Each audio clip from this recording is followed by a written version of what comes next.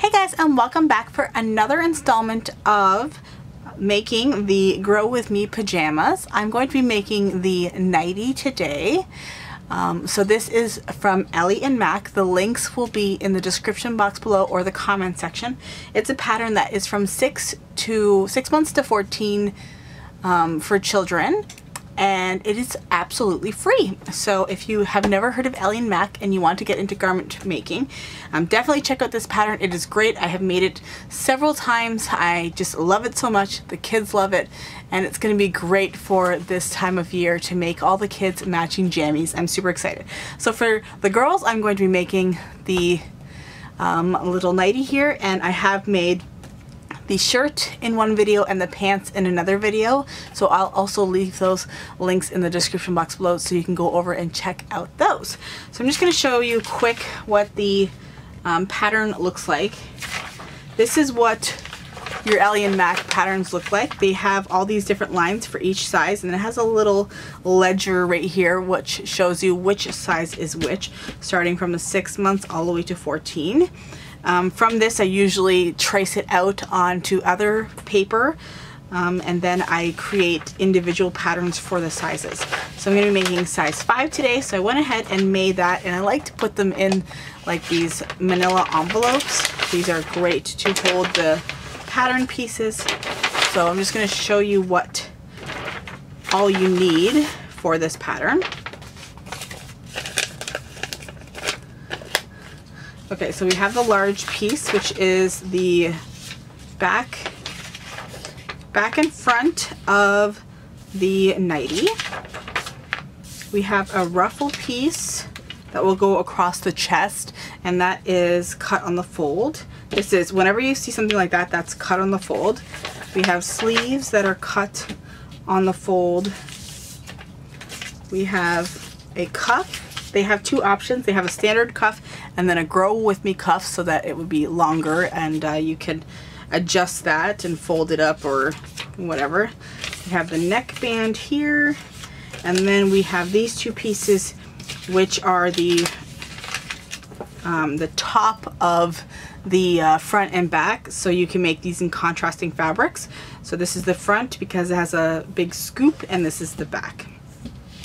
And then those pieces kind of would go onto there when you go to sew them together.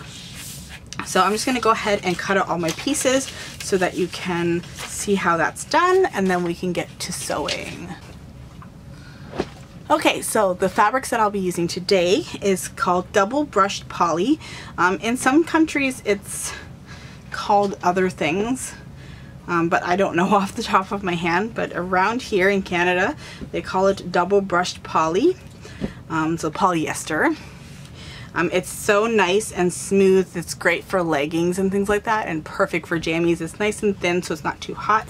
So I'll be using this for the body of the nightgown, and then I found this adorable snowflake print that I thought I could use for the ruffle, and then use for the cuffs and maybe the neckband too. So that'll be really, really cute. So yeah, I'm just gonna get started cutting things out.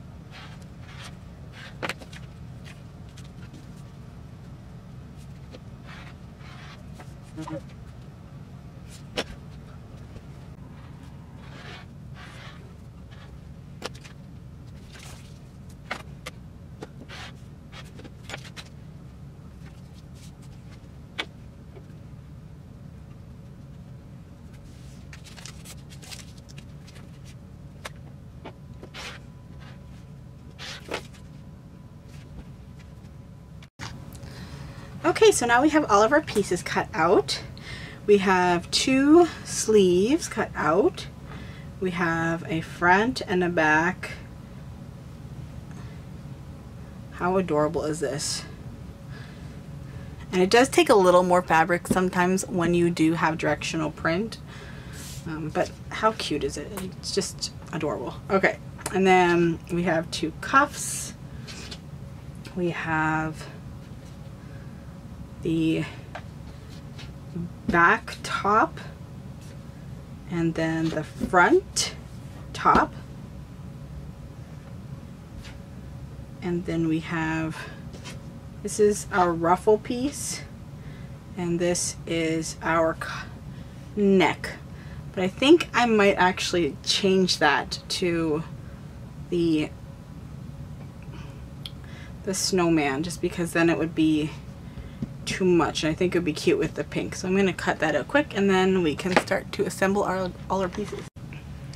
So the first thing I do is I take all the pieces that are quick sew and I get those done. So I have the cuff here and I'm going to just fold this in half, and once I get everything all done, then things kind of just start to go a lot quicker.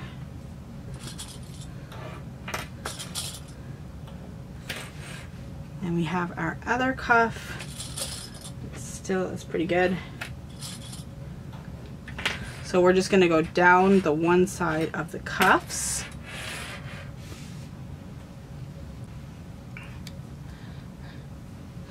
Okay, so now with the sleeve, we are going to line up the long seam or long edge.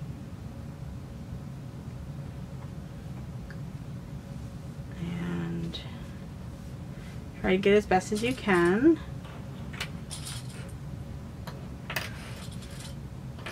And we'll sew that, and we'll do that with the second one. And we'll sew that. So those are ready to be sewn. With my ruffle piece, I like to prepare it by serging one of the edges. You can hem it if you like, but I'm just going to use some white thread and just do a serge right down the one side just to finish it off. And then we will do a gather stitch here, which is just a base stitch that we're going to pull the threads to gather it so we can make it fit. I'll show you that at the sewing machine, but we can do that one finishing serge on that. With the neckband, here's my new neckband. We're just going to take it and we're going to put it with the short ends, and then we'll just do a quick stitch across that, and then we can prepare that with the iron later on. We can attach our back to one of the front and back pieces. So the front and back pieces, these ones are identical, so it doesn't matter which ones you choose. But because we're going to put the ruffle on the front, there's going to be an extra step for that. So we're just going to do this for now, and you can do a quick stitch right along there.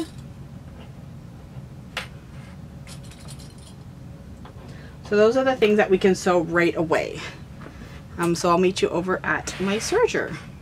Okay, so today I'm using my Brother 655D. This is a serger machine, but you do not need to use a serger to sew with knit fabrics. So if you just have a regular sewing machine, just consult your user manual to figure out which is the stretch stitch on your machine. Most of the time it's a zigzag stitch, so you can use a zigzag stitch no problem. So I'm just feeding in all of my pieces, and I'm kind of doing a chain action where I'm just doing one after the other, and then I'll cut them apart when I'm done. And then I did that frill piece, I just serged the one edge, and now I'm going to put my regular sewing machine on the longest stitch length and then do a quick base all the way down. Okay, so now we have all of the main sewing done, so now we can work on our cuffs. So here are our cuffs. And make sure that the biggest stretch has to go this way, so we want to make sure that that's correct. I have done this a few times and have had to undo my stitches. Okay, so I'm just going to take my cuff like this, and then I'm going to fold it down on top of itself like that. Just line up that seam, and then this is your little cuff. So if you have the Grow With Me cuff, it's going to be longer, and then it can be folded again when it's like all constructed, but this is just the regular standard.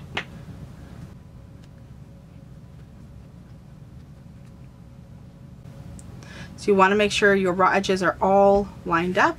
We're going to keep our sleeves inside out, and we will slip the cuff.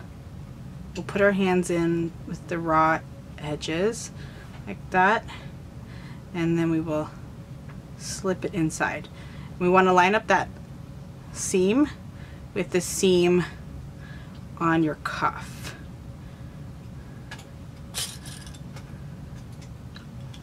And then we can just pin or clip all the way around, and we'll have 3 layers of fabric with all of the raw edges lined up.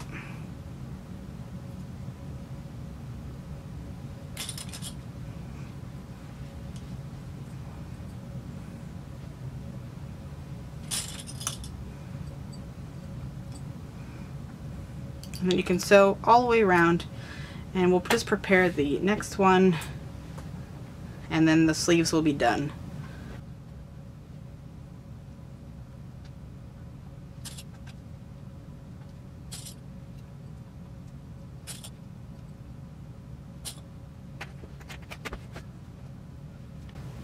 Okay, so here is the back. This is how this looks. Now we're going to do the same thing, but we're going to add the ruffle to the front.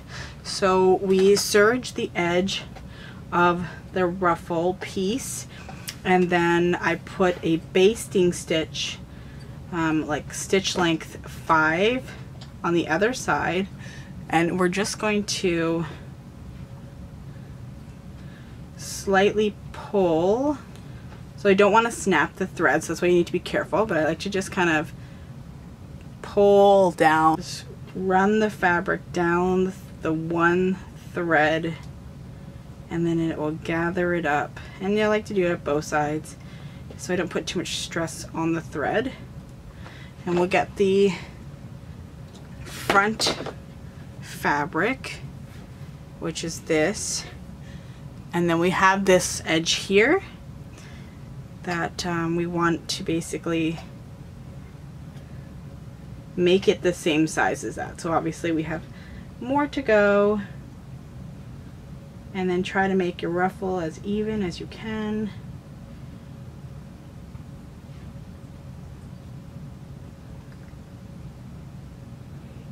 Like that. And then we can clip it into place, and we'll put this piece on top of that to sandwich the ruffle.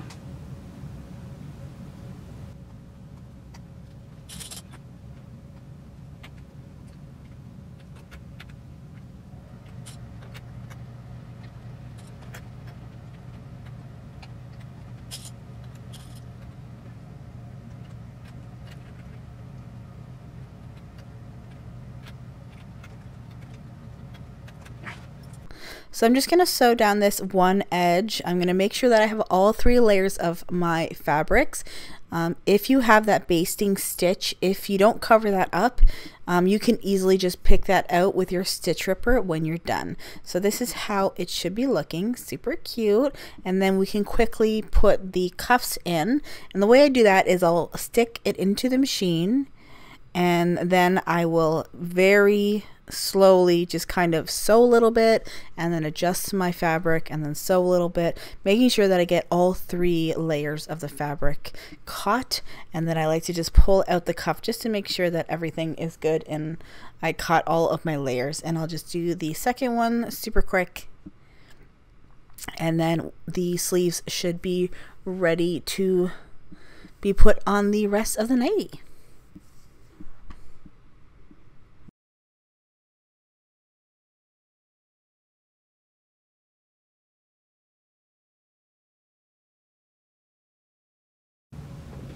Okay, so here it is, the front.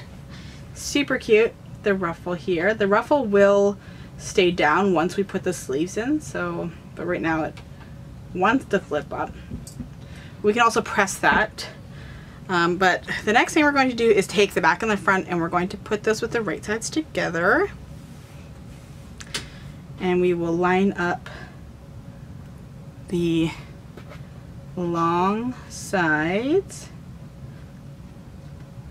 the shoulders, and sew those all together.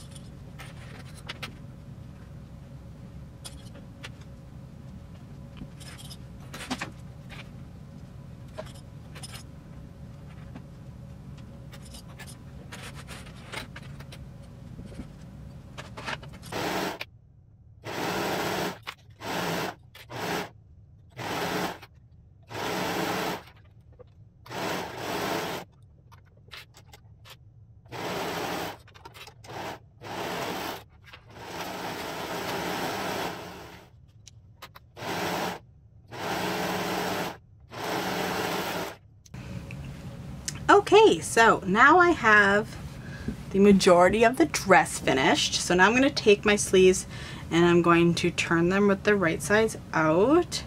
Then you can get a really good look at how it's turning out. I love this because I got it to match the hat. How cute! Oh my goodness.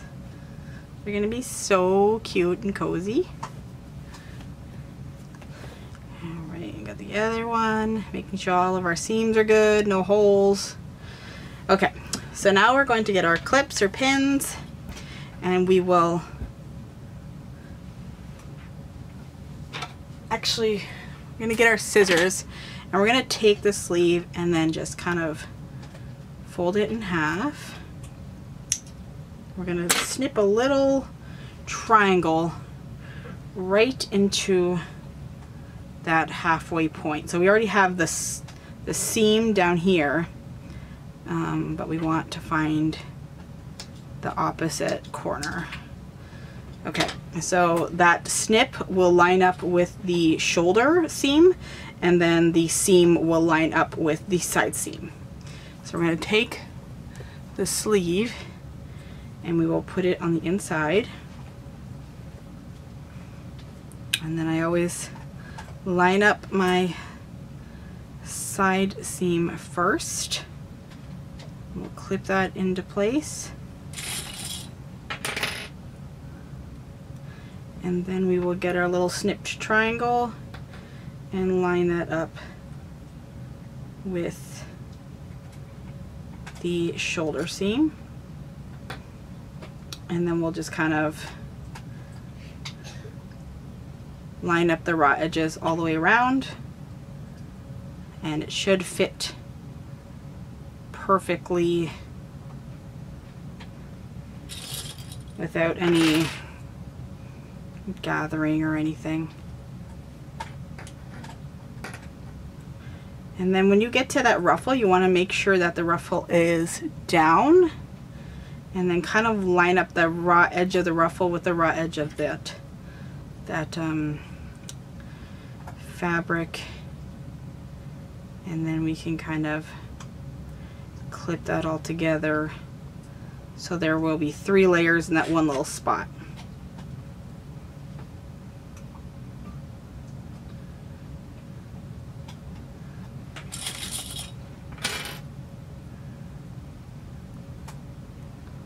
And then we'll do that with the other sleeve, but I'm going to do that at the sewing machine just because I like to do one at a time, so that I don't end up knocking one of the sleeves off when I'm sewing. So just like with the cuffs, I just put a little bit into the machine and then I slowly do a little bit of sewing. I stop, I adjust my fabric, and then I sew a little more, and make sure when you go past the ruffle that you catch that short edge of the ruffle in the layers. And then I'm just going to quickly do the second sleeve and then sew that up.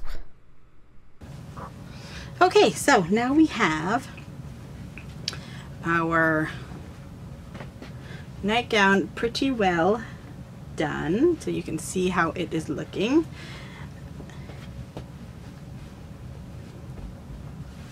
So now we can work on the waistband, and then we just need to hem the bottom, and then we'll be good to go. So I'm just going to go ahead and prepare my neckband. So here it is, and we've already sewn the short side. So we're just going to take it and then we're going to fold it in half. And that will be the width of our neckband. And then I'll just grab my iron and we're going to kind of give it a memory fold. Like, it doesn't necessarily want to stay because it's knit, but it will at least give us or help us a little more because it's not, you know.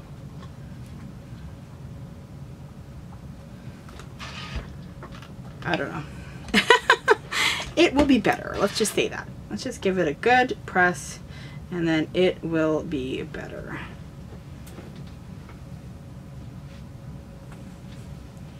And when I use the knit fabric, I like to actually use a tailor clapper just because I don't like to apply too much heat to my knits. So by using the tailor clapper, it retains the heat and then keeps setting it without that direct heat. And it actually gives pretty crisp folds. I'm very surprised. You just go like that and then you hold it down. I'm gonna go ahead and press my hem quickly since we're here.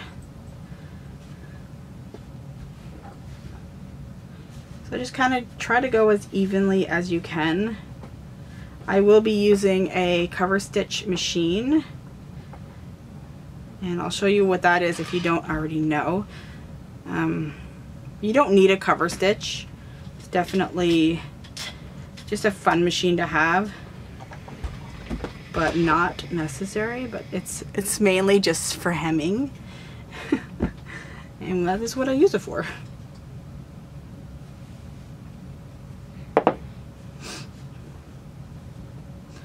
If you want to get out a ruler just so that you can make sure that that hem is perfect all the way around, you can do that. But I just kind of eyeball it as I go.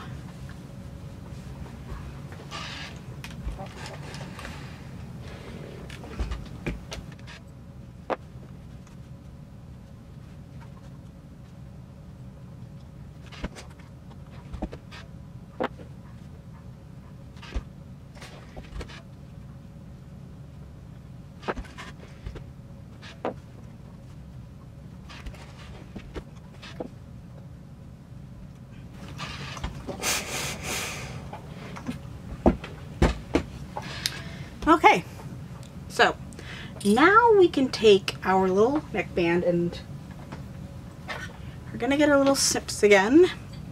We're gonna use that first seam as one point. I like to put it at the back of the neck, and then we'll fold it in half. I'm gonna put a little snip there. And then we'll take the whole thing, because we're going to make quarter points. Fold it in half again.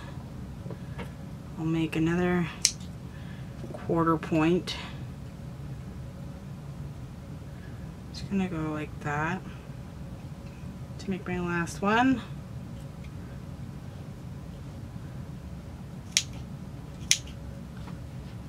Okay. We'll take our neck band, or a neck hole. This is the front. We're actually going to grab the front and the back and line up the shoulder seams. And then we will find the center back, and then we will find the center front, and then we will put those back together, and we'll put those little triangles together. And then we will find the sides, and they don't actually line up with the shoulder seams, and you'd think they would, but they don't. So to make sure that your neckband is even, that's what we need to do. So we're going to take our neckband, and like I said, that seam is going to go in the back, and I think I'm going to do it this way, just so that, I mean, you can't really see much of the print, but if we do, I'd like to see it with the right sides up. Okay, so I do this to the back, and then I kind of flip it around.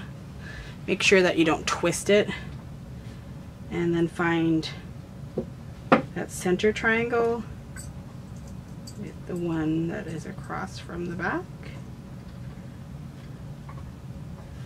And then we'll clip that. And then we'll get the side and the shoulder triangle. And when you sew, you're going to be pulling on the neckband, because the neckband is actually smaller than the hole. So we'll see as I sew how that goes. But that will allow your neckband to be nice and tight. You don't want it to be floppy. So we just did the quarter points, and then we will pull for every time we pass one. We're going to tug at this band to make it fit nicely. So we're going to get it in the machine first, and we're just going to start at one of the quarter points. So making sure it's all lined up, carefully insert into the machine, and then start it a little bit, and then we're going to go to the next point,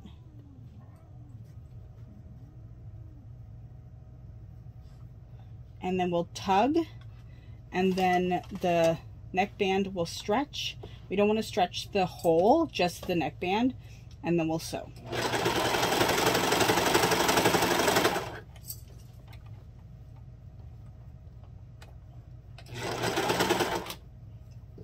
We'll remove the clip, and then again, lining everything up, pulling on this to just pull the neckband.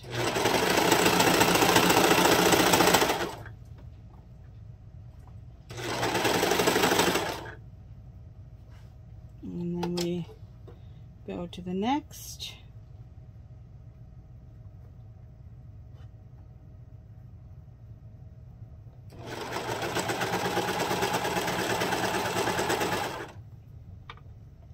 Got a bit of a snag there, not sure why, but just keep going.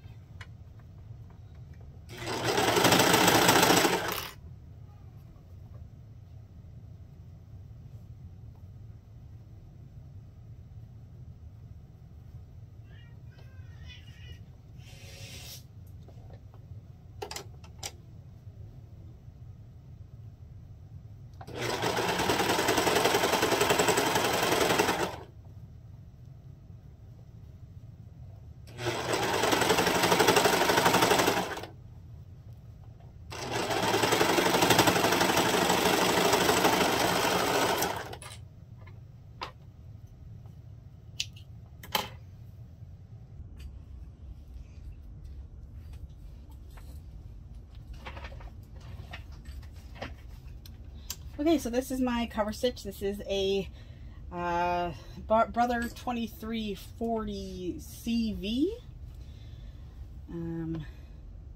Looks very similar to the Brother 1034, the serger.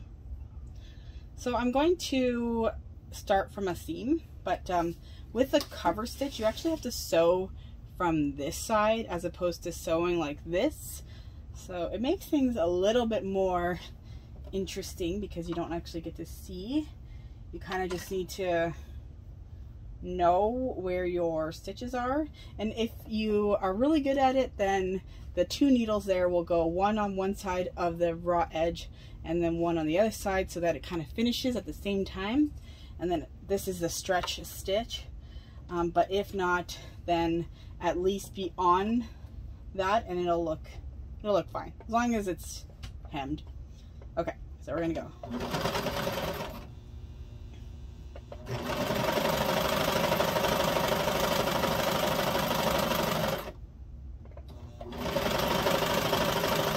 So this is how it looks with the double stitching. Looks really, really good.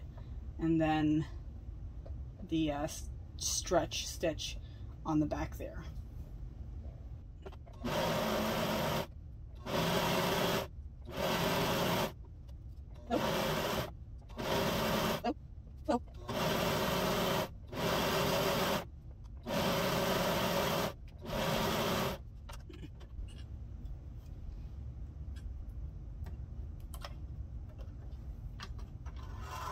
So this is not like a serger at all.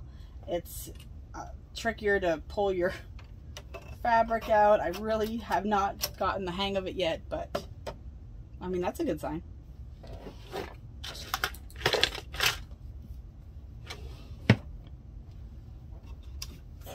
Okay, so we're all done. How adorable is this? The hem is super cute.